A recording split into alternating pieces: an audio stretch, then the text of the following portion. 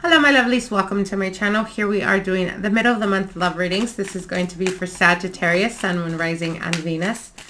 How are you doing, Sagittarius? Hope you're doing amazing. I hope that you are as excited as we are for the holidays. We do it pretty big on this side, so excited about that. Anyways, let's get into your reading. Spirit guides, ancestors, and archangels. What are the messages for Sagittarius, Sun, Moon, Rising, and Venus regarding their love life and romance? What can they expect in the next coming weeks? What changes, opportunities, or obstacles do they need to overcome in regards to their love and romance?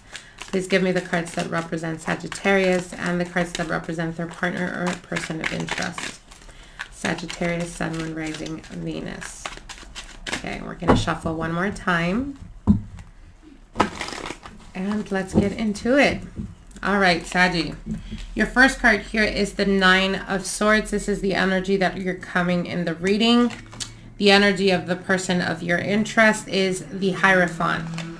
Next card is the Wheel of the Year, the Hermit, and the Lover's card. Okay. Person of interest, the Hanged Man, the Ace of Wands, and the King of Pentacles. Okay. Interesting. So what I'm hearing is for a lot of you Sagittarians, there is this energy of breaking free is what I'm hearing. So for a lot of you guys, breaking free could represent breaking free from a relationship, breaking free from a cycle or a recurring cycle that has gone on in your life. And you're finally making the decision, or you're finally taking action towards freeing yourself from this type of energy.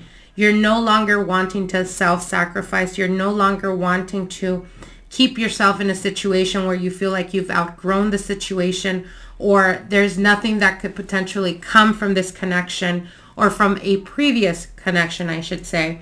And you're making the rational decision to completely cut chains. We have the Nine of Swords here, but I feel like it's coming up in the reverse. So this is you making the decision to free yourself with these swords, cutting yourself through these chains or these ropes to be able to fully free yourself. So there is a liberation here that's happening. There's an energy of liberation. I heard very clearly off the bat, breaking free. So for a lot of you guys, this could symbolize many different things. Now your next card here is the Wheel of the Year. So the wheel is definitely changing. It's definitely in motion right now. And it's leading you to the Hermit, which the Hermit is enlightenment, but it also is accepting the truth, accepting what is, accepting the lesson that life has been teaching you for quite a while when we're talking about love and romance, when we're talking about choices, when we're talking about the partners that we choose to relate to or that we choose to emotionally get invested in. So it's almost like a higher elevation of commitment for some. It's a higher of elevation commitment to yourself and to making yourself happy, Sagittarius. And for others of you, it's freeing yourself from a toxic situation, being able to fully embrace what Spirit has been trying to guide you to. And for some of you guys, they may be guiding you towards a new connection or towards a soulmate type of connection here. Now, the person of your interest or the person you're dealing with is, we have the Hierophant here, which talks about a person that is either very connected to their spirituality or a person that is very, like they could be eccentric, but potentially their ideals or their morals are very old school. They're very like, you know, you court me, we date, we commit, and then we marry, that type of energy.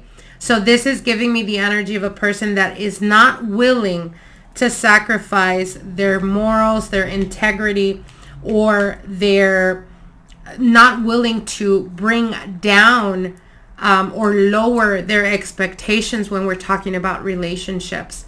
The Hanged Man is an indication of seeing things from a different perspective, but also being able to see things from a different perspective because you are accepting, or because they are accepting that there is a higher purpose for this connection here with the Ace of Wands. So the Ace of Wands is passion. It is desire. It is wanting to make things happen in a way of not being so patient. So for some of you guys, you could be dealing with a situation where you were dealing with someone around the time that you met someone else, and the connection was so strong or so powerful that you were being like drawn to them, like, you know, kind of like light to moths, or moths to the light.